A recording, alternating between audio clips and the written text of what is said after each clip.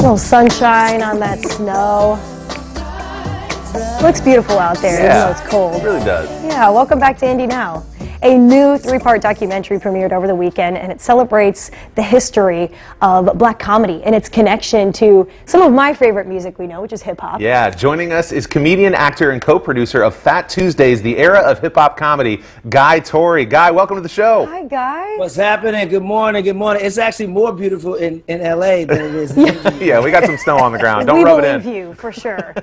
Guy, as we celebrate Black History Month, this documentary is really history. So a lot we know of comics got their start and were discovered back in the early 90s. So what inspired you to create Fat Tuesdays?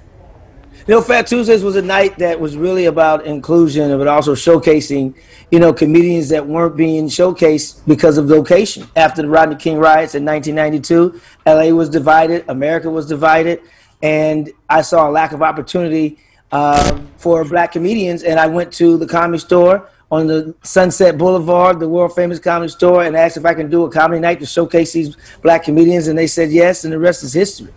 Man, I was watching it last night too, Guy, and it is so good the way you've put it together, you and your team. Like anyone who's anyone in comedy is in this documentary. I got to ask, what kind of response have you received to the documentary so far? You know what? It's kind of surreal because I haven't seen any bad responses as of yet. I'm not welcoming any either. But the worst response I've heard so far was there should have been more episodes. Okay. So that's the worst thing I've heard so far. And you're right. It was a great team put together. Reggie Hudlin, who's a world-class director, producer, Kelsey Grammer, who's a world-class actor, but also producer, and Amazon Prime Original Productions and GramNet. I mean, we all came together and made a really good story. Yeah, that's the kind of feedback you want to get, for sure. I know, speaking of all these big names, LA's Comedy Store is legendary. We're talking comics like Eddie Murphy, Chris Tucker, Kevin Hart, even David Letterman, Robin Williams. Richard Pryor.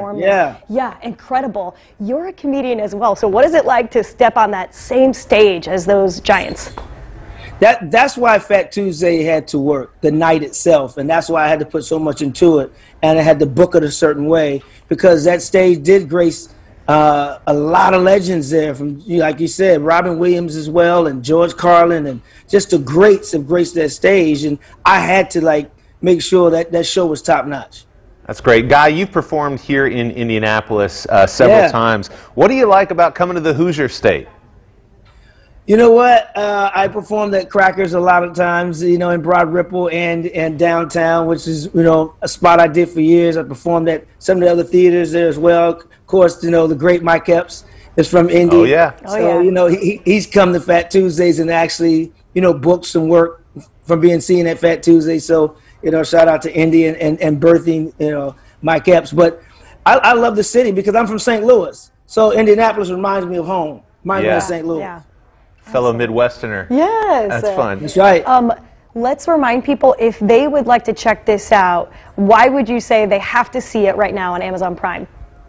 You have to see it because it tells the journey of some hungry comedians who was going to be seen by any means necessary. When the dust settled and the smoke cleared in South Central Los Angeles after the Rodney King riots, we needed a voice, we needed a stage, we needed to take that rage to the stage, and we did at the world famous Comedy Store at Fat Tuesdays, and you'll be inspired. I think you'll be educated. I think you'll be entertained, and peripherally, you learn something about comedy. Yeah.